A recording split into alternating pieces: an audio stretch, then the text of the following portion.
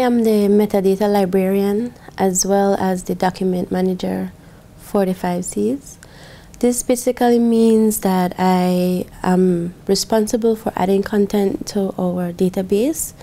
So I add publications, digital publications, which are linked to our portal, which is the website. We are the Caribbean partner for the hub. We bring together resources about climate change and the Caribbean. So right now we are in the process of adding content to the hub.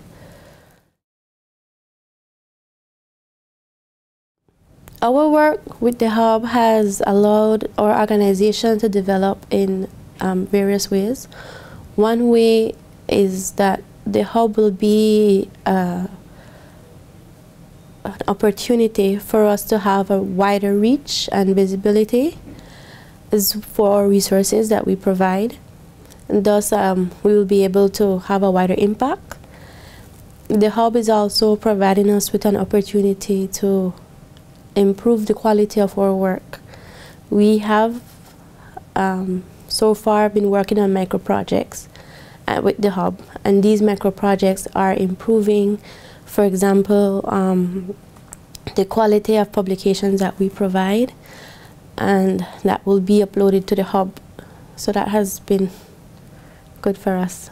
Other benefits of linking to the hub include building relationships with partner organizations, and these relationships can lead to further project and further research development.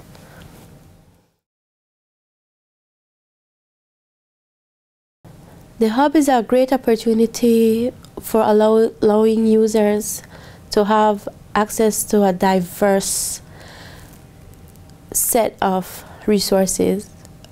They have links to various tools. They have data sets that they can reuse and reformat as needed. And the data is open, so they can manipulate it and reformat it.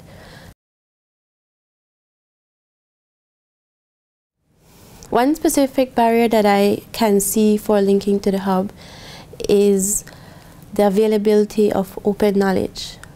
Research in most developing countries have yet to be digitized, and as a result, that creates a barrier for getting information out or for keeping information open.